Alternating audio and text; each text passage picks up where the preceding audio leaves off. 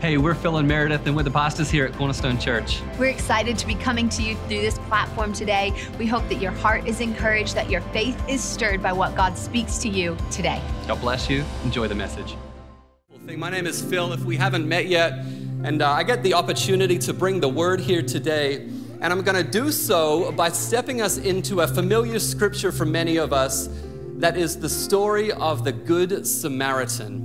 This is found in Luke chapter 10, and so if you have your Bibles with you, you're welcome to go ahead and open them to Luke chapter 10. We're going to be reading about the story of the Good Samaritan. It's a story that many of us are familiar with if you've grown up in church, and even if you didn't grow up in church, this story is so famous that it really is ubiquitous throughout society, that we know the idea of who a Good Samaritan is because of the prevalence of this story throughout society. And so we're going to read this in Luke chapter 10.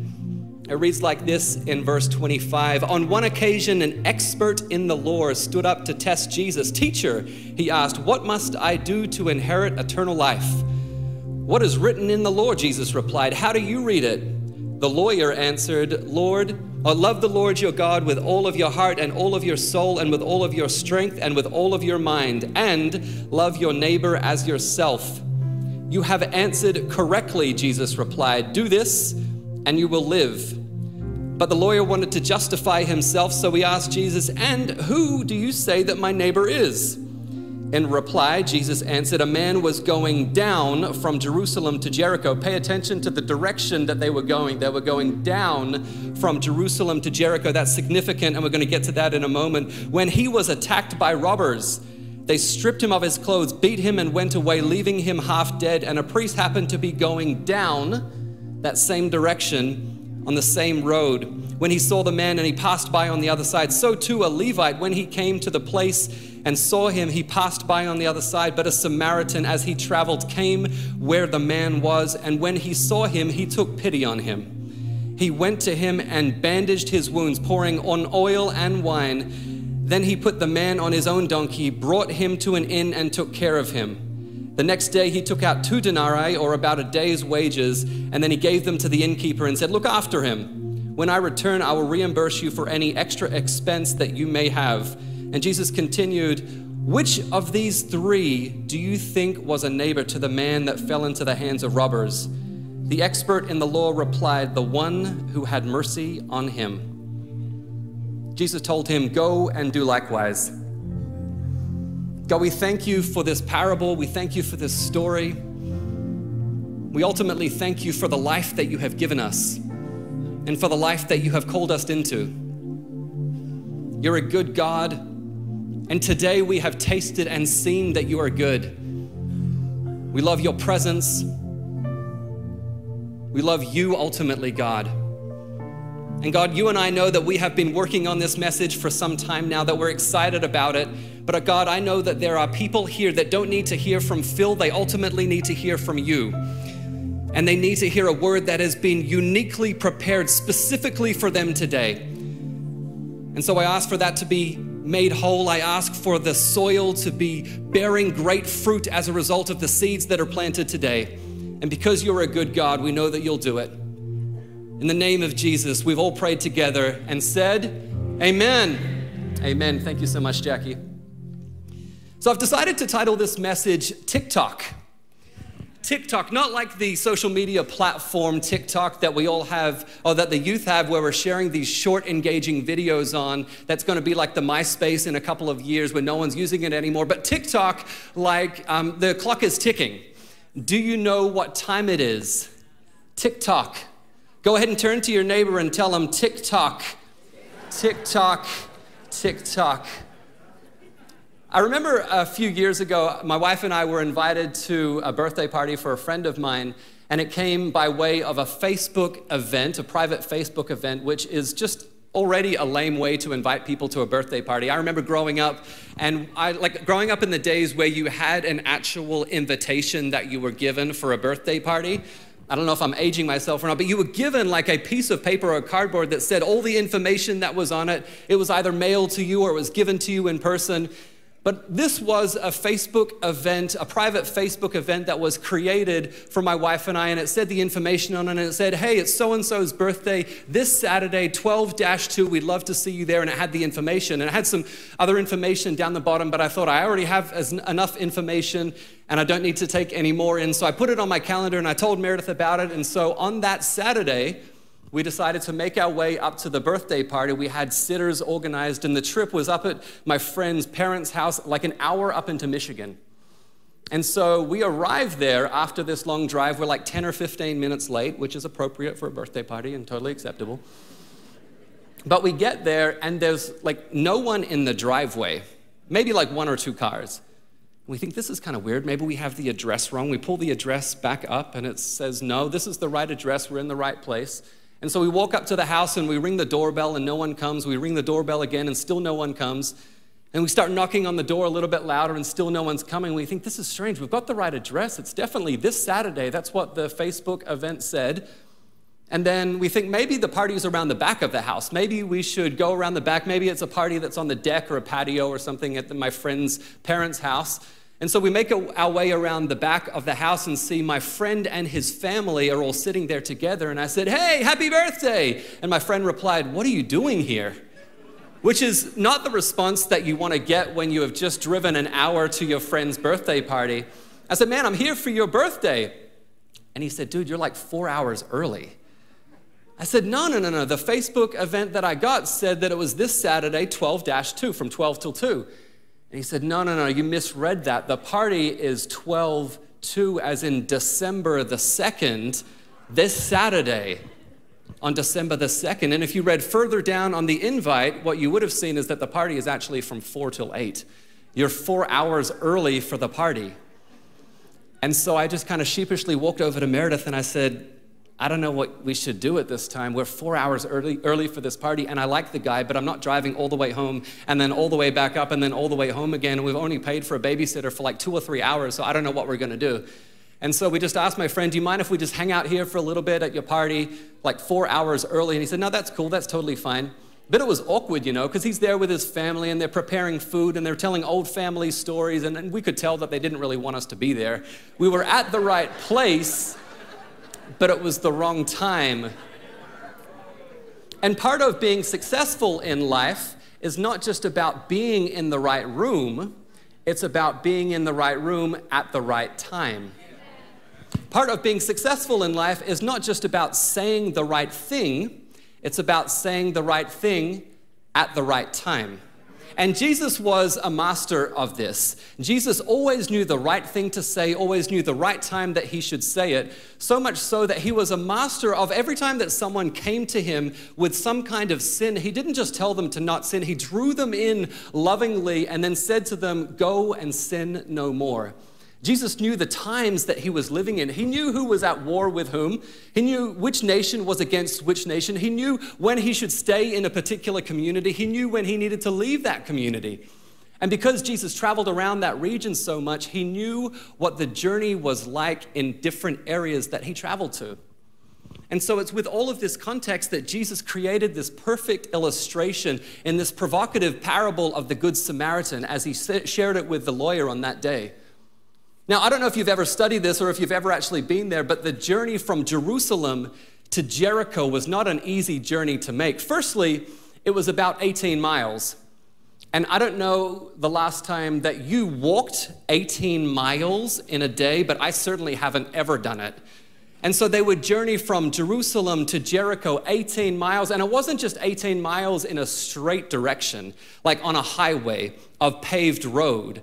It was 18 miles of winding, treacherous path because Jerusalem is an elevated city about 3,000 feet above sea level, and Jericho is down below sea level.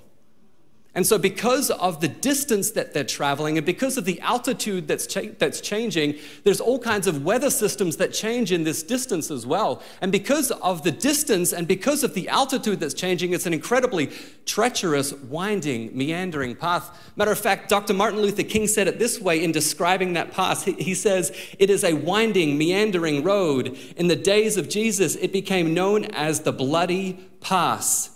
It is possible that the priest and the Levite looked over at that man on the ground and wondered if the robbers were still around. There was all kinds of places that the robbers could hide in, or maybe the man on the ground was simply being used to lure them in so that they could be attacked as well. You see, the priest and the Levite were most likely returning home. We read this in the scripture, and I drew emphasis to it specifically because it says that they were heading down from Jerusalem to Jericho. Jericho was the place where the priests and the Levites often lived, and Jerusalem was the place where these people went to work. They lived in Jericho, they worked in Jerusalem. And so if they lived in Jericho and they worked in Jerusalem, Jerusalem was the place where the temple was. And Jesus, in telling this story, says that they headed down the path. Some people teach this scripture and they say maybe one of the reasons that the Levite and the priest didn't help this person is because of an Old Testament scripture and a law that says that the priests and the Levites cannot touch someone who is dead lest they be defiled, and therefore they are unable to go about their temple duties. But that's unlikely because they were headed down. They were going home. They had already fulfilled their temple duties. And even if it were the case, even if these two were so concerned about defiling themselves and being unable to fulfill their temple duties, what it tells us when they walked around the guy that was laying on the side of the road was that their focus was on the fact that they didn't want to defile themselves rather than seeing the glory and the creation of God that was laying on the ground. It makes me ask, what is your perspective on?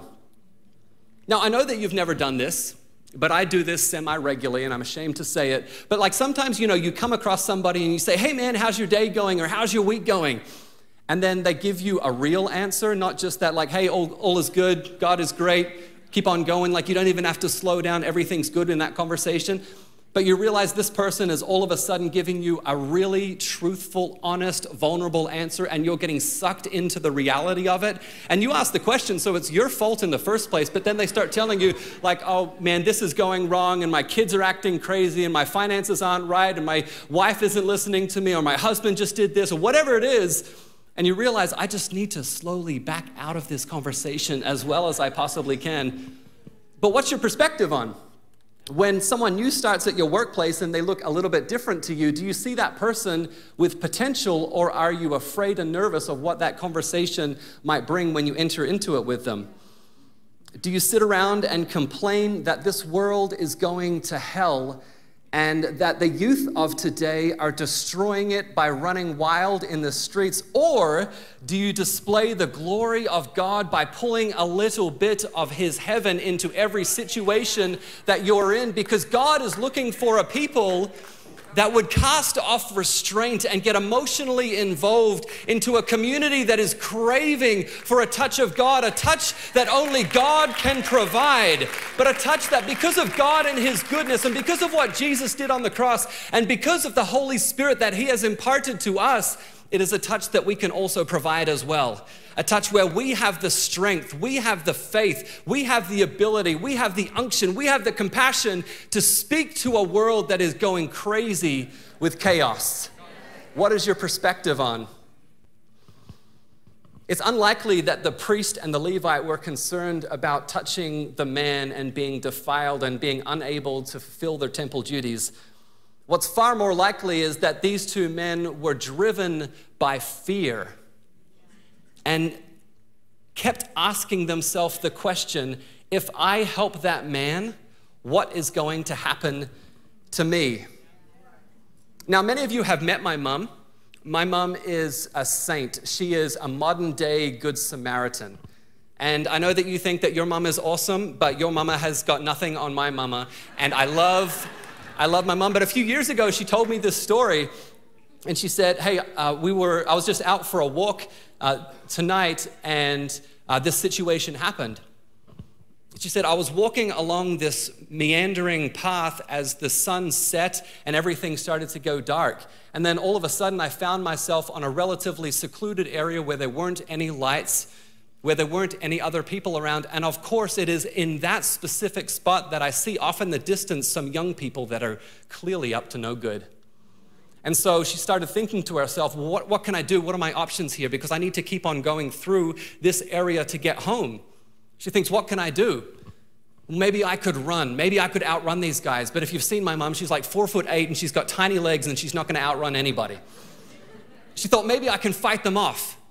Well, my eyesight is not that good, and so I don't know if there's 2 of them or 4 of them or 10 of them. I don't know up there, but there's a bunch of young people and I need to avoid them at all costs. And so she just starts taking this really wide route around them to try and put as much distance between the group of young people and herself as possible.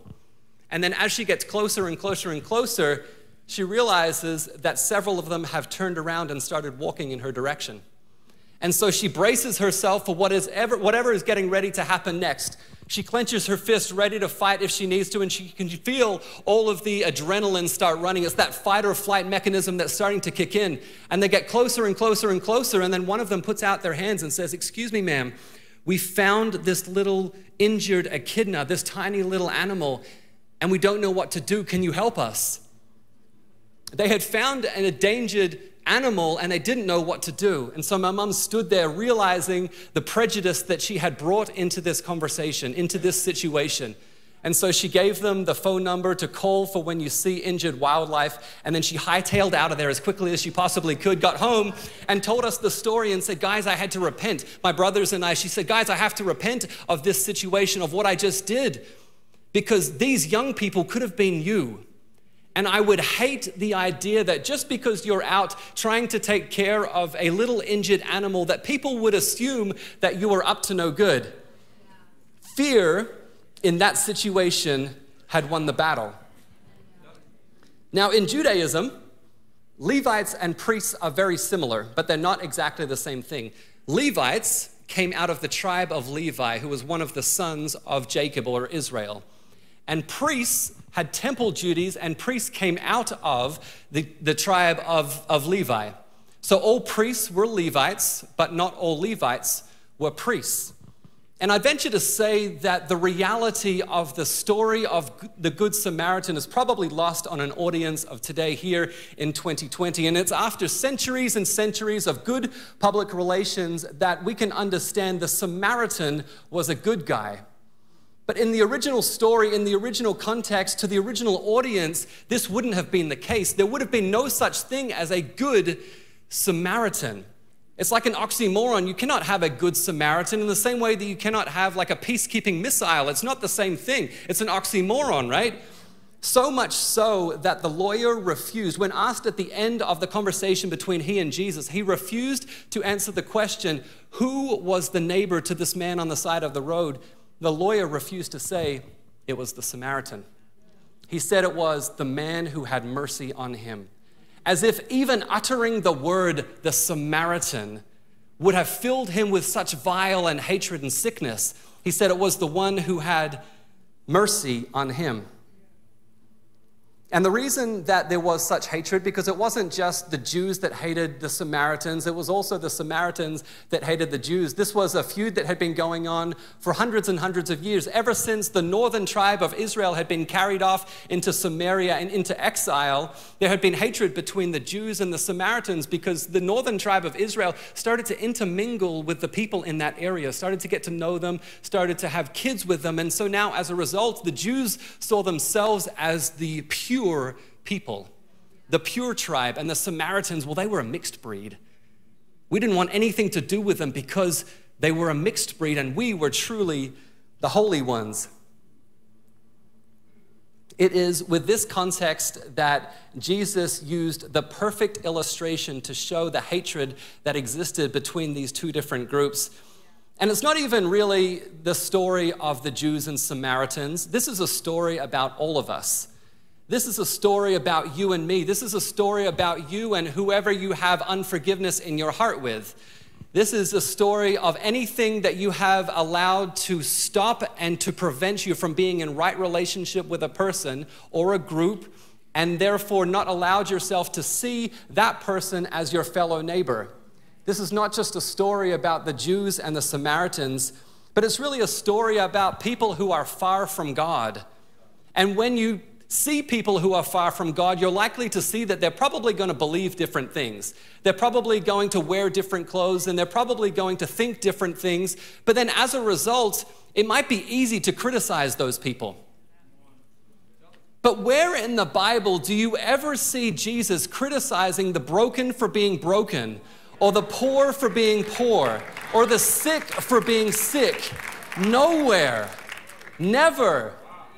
Jesus, our God, is full of compassion, and he has poured that compassion out on us, able to fill every need, able to be a solution and an answer in every situation that we have. And if that's the God that we worship, then these are the followers that we should be too. But far too often, we are just like the Levite and the priest. We like to think of ourselves like the Samaritan in this story. We've been brought up to believe that we are the Samaritan in this story. But far too often, we see the needs in our community and we just choose to walk on by, just like the Levites and the priests did. And so when you see the person, the guy that's sitting on the side of the road with the cardboard sign, like we've all seen him, right? And he's sitting there on the side of the road and he says that he needs help, and you choose to turn the other way because you think, well, he's got his own issues. He put himself in that situation. He probably made some bad decisions, so it's his fault. Or you look at the woman who has just been diagnosed with lung cancer and you think, well, she's been smoking for her whole life, so she probably deserves it. She knew the consequences and she still chose to do it anyway. And we don't have the compassion, and God doesn't allow us to see the person as our neighbor because we have prevented ourselves from doing so. But it is simply by the grace of God that we don't deal with the same issues. It is by the grace of God and only because of his goodness. It is only because of his goodness that I am saved, that I am free, that I am restored. It is only because of his goodness. And how dare I only have enough love for those who treat me right and have judgment for those who might choose to do things a little bit differently. And how dare the world treat those in need better than we treat them within the church when we have the perfect example in the service of Jesus Christ. How dare the world do it in a better way than we can. You see, it is the robbers and the thieves in this story of the Good Samaritan that did the wrong thing. But it is the Levite and the priest that didn't do the right thing. This is the difference in the idea of sins of omission and sins of commission. And so when you see someone who is in need in our community and you choose to do nothing about it, you choose to have no compassion towards the person, you might not necessarily be doing the wrong thing, but you are certainly not doing the right thing either. The Levite and the priest were driven by this idea, this fear of if I help this person, something might happen to me. But the Samaritan was driven by this idea of if I don't help this person, what might happen to them? Tick tock. Tick tock, the clock is ticking. Our community is crying out in need. Our community is bleeding on the streets. And we have the solution. We have the answer. But the clock is ticking. Tick tock, what are you going to do about it? What is your perspective on tick tock?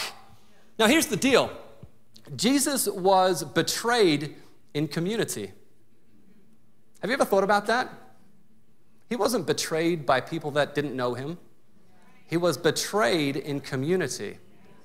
And Jesus' focus wasn't simply on this idea of self-preservation and protection of himself. His focus was on how can I be a generous, living sacrifice to those who are in need.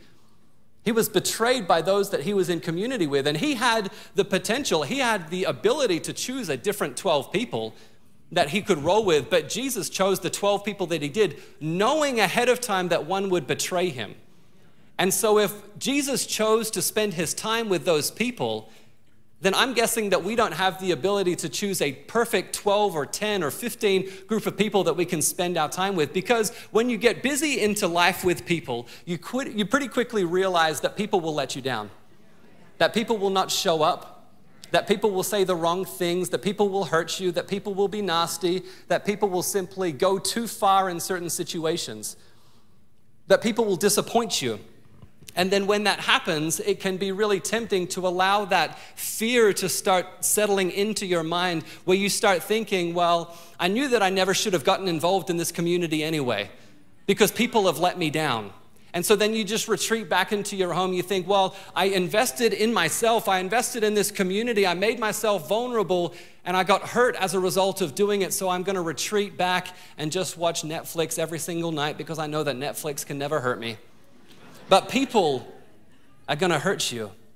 And Jesus chose to be in community anyway when it cost him his life. You can be friendly with everybody, but you can only be deep with a few. We see this in the reality that Jesus chose his 72, Jesus chose his 12, Jesus chose his 3, and ultimately Jesus chose his 1. And Jesus didn't act the same way with all of these different groups. Jesus didn't share the exact same thing with all of these different groups. You can be friendly with everybody, but you can only be deep with a few. And if you don't answer the question of who is my 12, who is my 3, who is my 1, how can I serve the people in my community? Then you begin to look at all the needs in your community and you become paralyzed, like, I can't do everything. I can't answer every situation. I can't be the solution everywhere. And you become paralyzed. And it is potentially true that the Levite and the priest saw the guy that was on the side of the road and they thought, well, I can't be the solution here because I can't be the solution everywhere. And there's someone that's in need right here, but if there's someone in need around the next corner and the next corner and the next corner, I can't get something started that I'm not going to be able to continue, and so they just don't help the first person. And it is true that you cannot be the solution to every situation everywhere. You cannot foster every child in every community. You cannot financially pull everybody out of every homeless shelter. You cannot evangelize to every prison in every community in every city.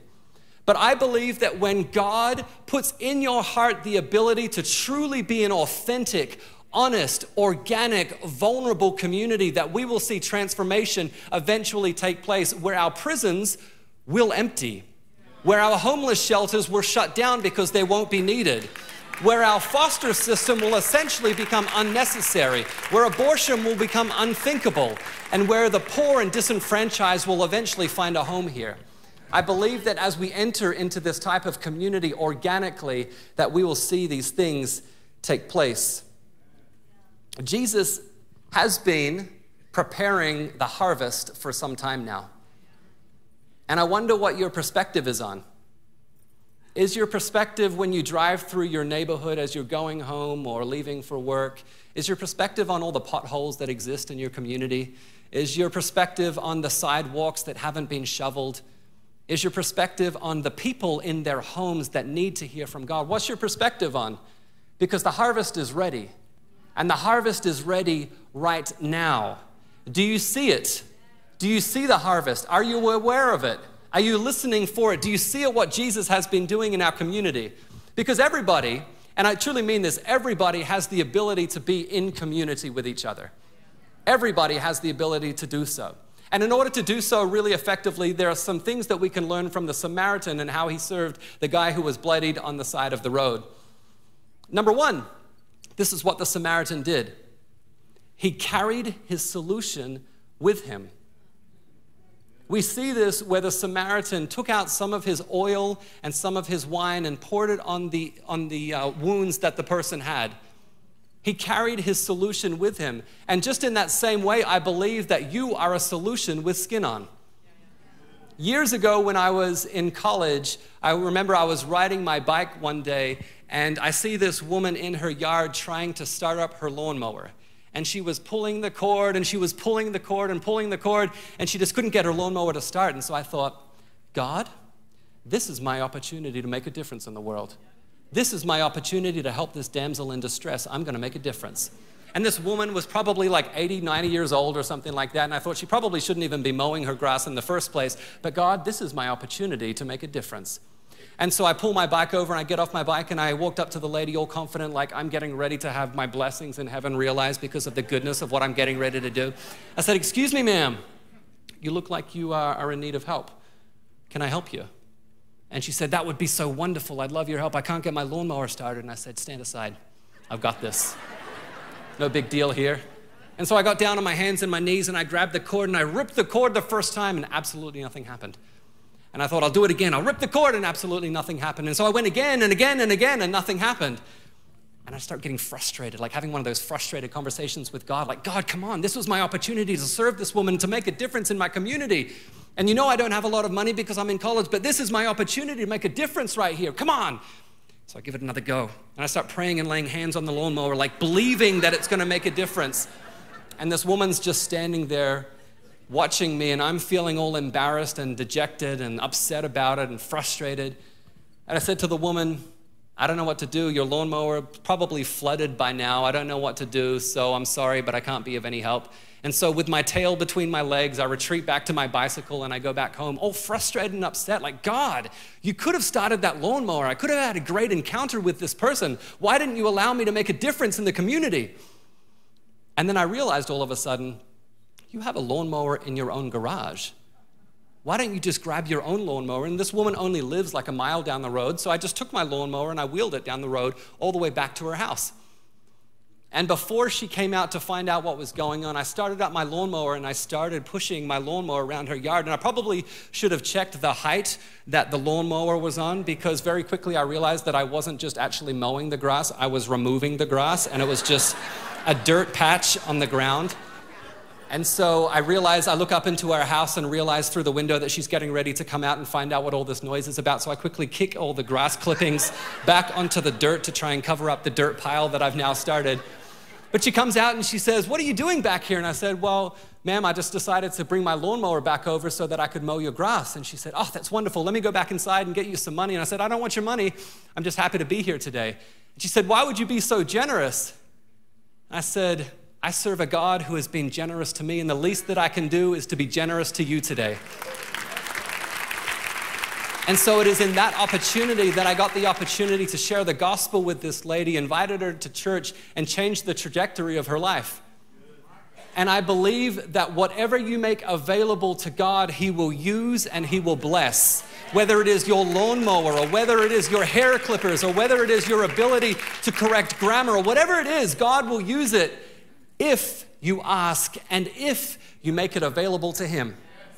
You are a solution with skin on. You have everything that you need to make a difference in the community that God wants you to make. You don't need to be smarter. You don't need to be wiser. You don't need to be wealthier. You don't need to be taller. You don't need to be darker. You don't need to be lighter. You have everything that you need to make a difference, and God has made it available to you. All you have to do is open your hand and make it available to Him. Number one, He carried the solution with Him. Number two, He inconveniences Himself. This man gets off his donkey, and then He puts the man on his donkey and He carries him into the inn. He could have just dropped him off at the inn and then gone about his way, but He stayed the night with him. Have you guys ever seen that in the scripture, that He actually stays his night with him? He stays in community with him. He doesn't just like invite him to church like, hey, we worship together on Sunday mornings at Cornerstone Church. It'd be awesome if you could come with us. That'd be great. Okay, see ya. No, like He stays in community with him. He gets invested in community with him. He gets dirty. He gets messy. He gets involved in his business. He stays the night with him. That's point number two. Point number three, He understood that the answer to the problem was his responsibility. It is his responsibility. Being an answer to a problem is your responsibility. Being in good community is your responsibility. I hear from people from time to time that say, man, I've been at this church for like 10 or 15 years, but no one's ever invited me over to their house for a meal, for lunch or for dinner.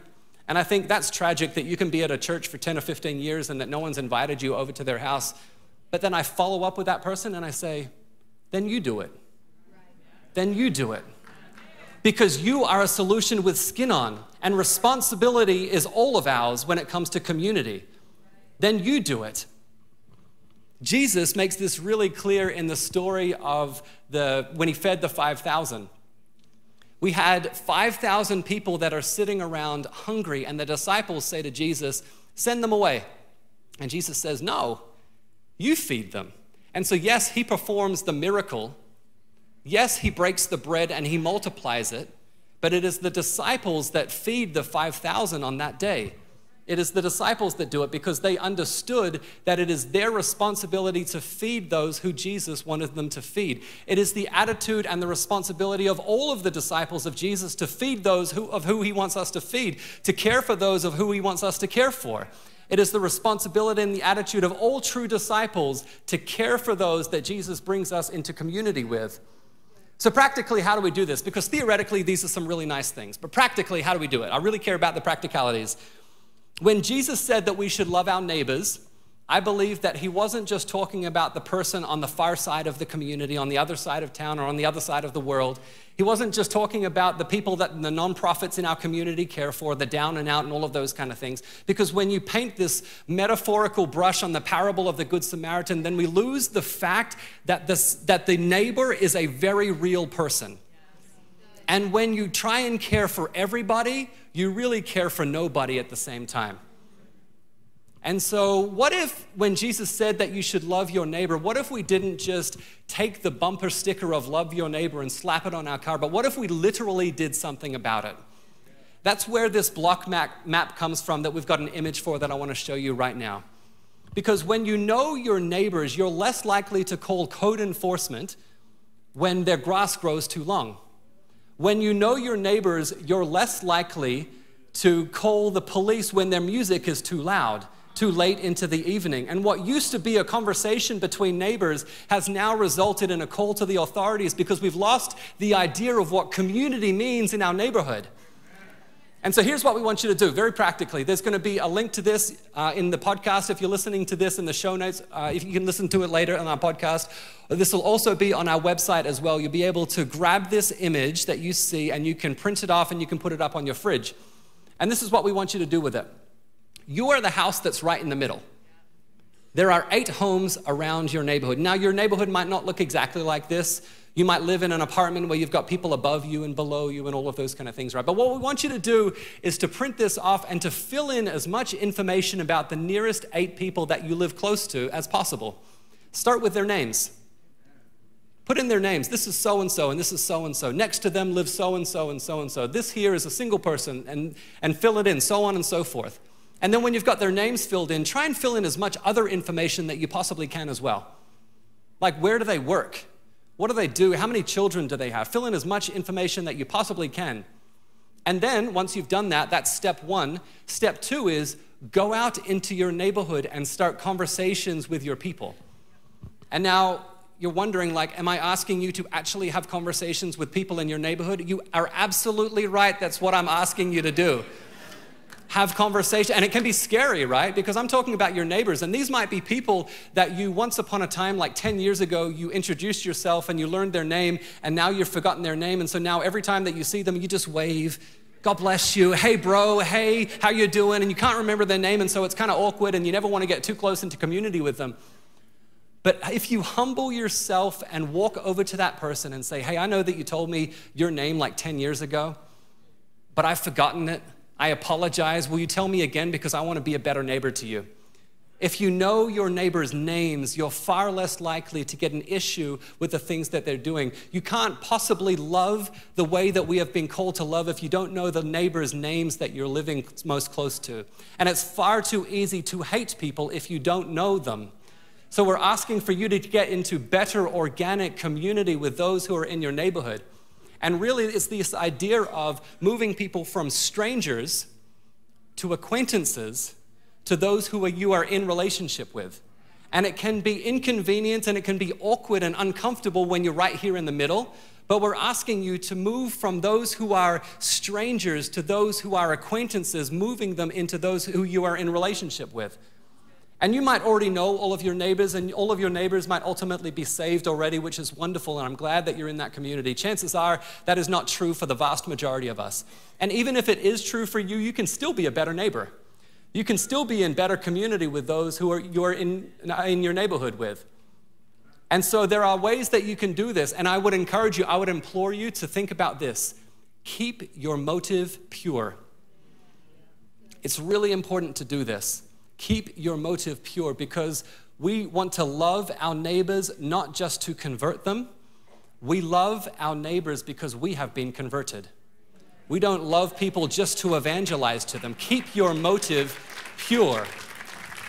And so I would encourage you, don't think of this vast scheme of like you pretend like you were just baking a cake and you ran out of an egg and now you need to go over to your neighbor's house and I'm really sorry, I need an egg, can you help me out? And then now you've got a foot in the door. And by the way, do you know about Jesus? Do you want to come to church with me on Sunday?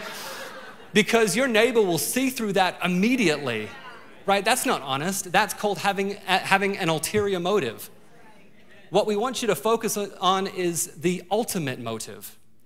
The ultimate motive that we want to be in community is so that people can be in right relationship with God as well. And if you keep your focus on the ultimate motive, then you won't get sidetracked with the ulterior motive.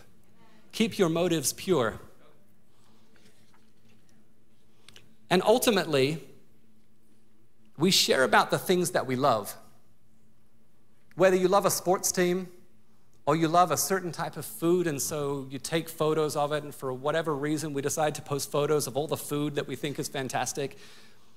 We share about the things that we love. We just naturally do that.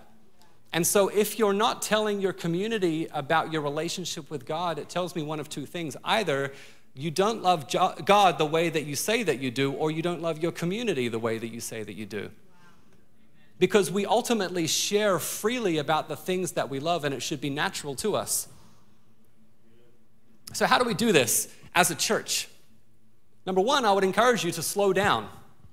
We have so many time-saving devices these days. We have all kinds of things, whether it comes to email on your phone or the ability to call in for meetings and conference in and all of these things that never used to exist. But we have all of these time-saving devices that now have not really saved us any time. All they do is just create some space for us to enter more things into our already busy schedule. And so, yes, I am asking you to create more space in your week to be able to be in better community. And I know that it's already difficult to keep up with the friends that you do have already. But as we create more space and as we slow down, I believe that we will see community organically take place. John Ortberg says it like this. He says, love and hurry are fundamentally incompatible.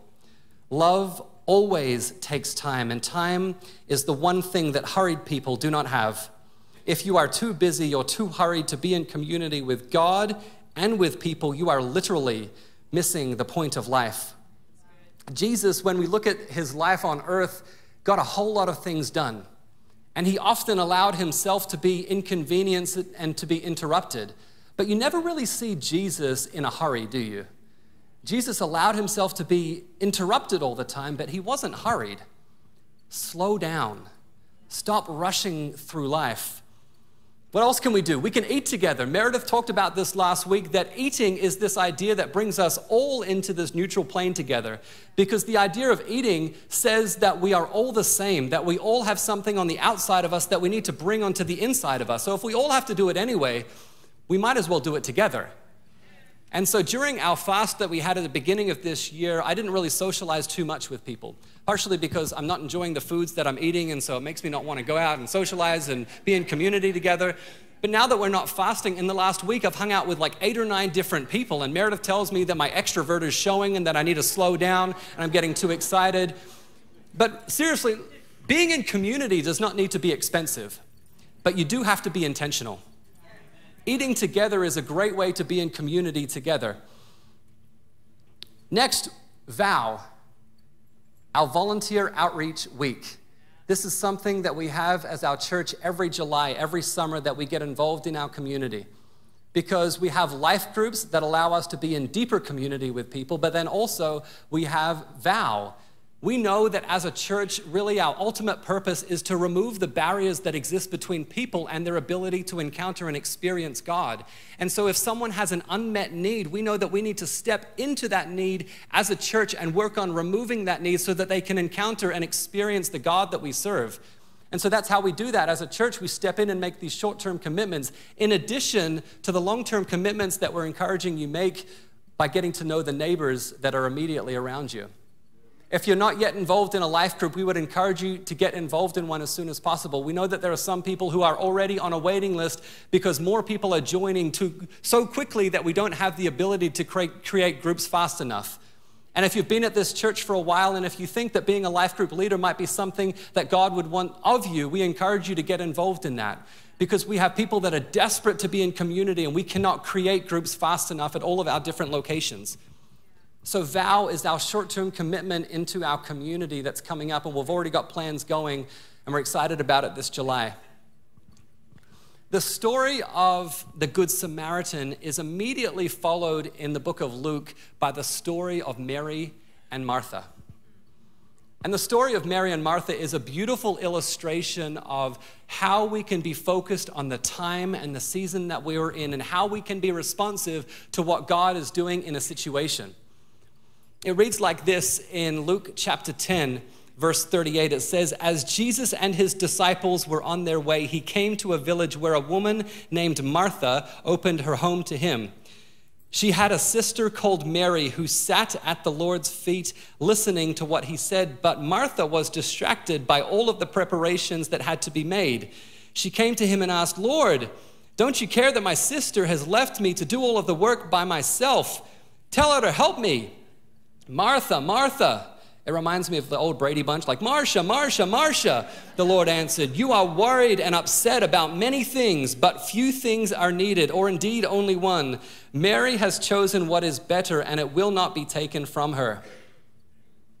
But when you contrast these two stories, the story of the Good Samaritan, we see that it is the service, the action, the activity of the Samaritan that is praised and recognized and honored. But in the very next story, the story of Mary and Martha, it is the service and it is the action and the activity of Martha that is criticized. So which is it? Is it that we should be serving, or is it that we should be sitting? What does God want of us? Tick-tock, because the clock is ticking and it's all about making sure that we know what God is requiring of us in the season and the situation that we find ourselves in. What's really interesting is that we know these sisters more commonly as Mary and Martha than we do hear about them as Martha and Mary. Mary and Martha, which doesn't really make sense when you consider the fact that Martha is the eldest. Martha is older. She's the one that owned the home in the first place. And if you know anything about the times that the Bible was written in, we know that genealogy and order of families and the order that you were born in and birthrights, all of these things were really, really significant. So why do we know them as Mary and Martha more than we know them as Martha and Mary? Could it be that the one who sat in community with Jesus is being highlighted and promoted? Could it be that this is what Jesus was looking for in that situation? Could it be that even though you are slaving away, trying to make a great name for yourself, trying to provide for the family that you are in relationship with, could it be that what God wants more of you is for you to be in relationship, deeper relationship, than trying to build the great name for yourself and trying to provide for the family anyway? Because ultimately, people will remember not necessarily the things that you do for them. People will remember the way that you made them feel. People are less likely to remember the things that I've said in this message and more likely to remember the way that you felt as a result of hearing this message in a few days' time. See, Martha was a detail-oriented person. She focused on the details, she focused on the activities, she focused on everything that needed to be exactly, precisely right. But she took Jesus' instructions, she took his criticism to heart. She didn't get bitter about it, she gets better. And we see that the next time that we encounter Martha in the Bible was when her brother Lazarus, she believes, has just died. And now she could have stayed in the home, she could have retreated, she could have been working, she could have been weeping and wailing, but when Jesus arrives at her home again, she rushes out to greet him. She gets emotionally involved in conversation with him. She has learned the lesson that it is far better to be in community with Jesus than it is just to be focused on the serving in the first place. Both are important. Both have different requirements. Both have a time that each is appropriate. And Martha has learned that lesson. There is a guy in the Old Testament. He's another one of the sons of Israel. His name is Issachar. Issachar was one of the sons of Jacob. And his sons are, funnily enough, known as the sons of Issachar. They are a famous group of people that are known for knowing the season and the times that they are in. They pay attention to what God is doing in a community. They pay attention to not only what God is doing and God is saying, but also what they should be doing in response. The sons of Issachar have an anointing of knowing the season and the time that they are in. And this is a genderless anointing. This is something that you can have today. This is something, matter of fact, that I would love to pray over you today. This is the idea that you know the will of God for your life, that you know what God would have you do in every different situation, that you would know what God would have you say, that God would tell you how to act, that God would tell you what you should be doing in every different situation. This is the anointing of the sons of Issachar. And it's genderless because we see that in the sons of Issachar, they anointed Deborah to be a judge long before women in leadership were even recognized. This is really about being a child of Issachar. And so if you want this in your life today, if you want to know the will of God for your life, if you want to know how you should be responding, I would just ask that you stand up here in this place. If you sometimes wonder, am I doing the right thing? Am I not doing the right thing? Would God have me move in this situation? Would you stand to your feet right now? I believe that this is for everybody. I believe that everybody should be standing in this room right now. If you want to know the will of God for your life, stand in this place. Because I want to pray this anointing over you before we get ready to dismiss here in just a few moments. The anointing of the sons of Issachar over your life, that you would know what you should be doing in season and out of season.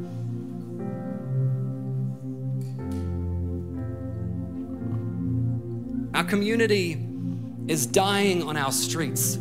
Our community is craving for a touch of God, a touch that we can provide. And we need to know when to act, when to step into the room, when to say the right thing. Not just saying the right thing, but when we should be acting. So let's pray. God, if you gave it to them, there's no reason that you can't pass that same anointing onto us. We are desperate to see you move. We are desperate to see you move through us. We ask for the knowledge of when to act and when to hold our tongue. We ask for the knowledge of when to serve and when to sit. We ask that you would make your will and your way clear in our lives. We ask for strategy. We ask for humility. We ask for discernment. We ask for wisdom. We ask for community, God. We ask for salvations, God. We ask for restoration in our communities, God. We ask to see your promises realized. We're asking for it today, God. We're asking for your glory to be made manifest, God. We're asking to see you move in our communities, God. We're asking that you would move through us, God. We're asking, God. We're asking, God. We're asking, God. This is our prayer today, God. We're asking for it, God. Won't you move, God? Won't you move through us, God? We're asking. We ask for it today, God. We know that you'll do it because you're a good God, and we're asking for it, God. We ask today, God. We're asking for it, God. I hope that message meant something to you and that it means something in your days to come. Yeah, if this message has blessed you and you want to sow into the ministry of Cornerstone Church, you can do so from wherever you are today. Simply jump on our website at cornerstone.church and you can find the link there so that you can give in whatever way is most convenient to you. And we'll see you back here next time.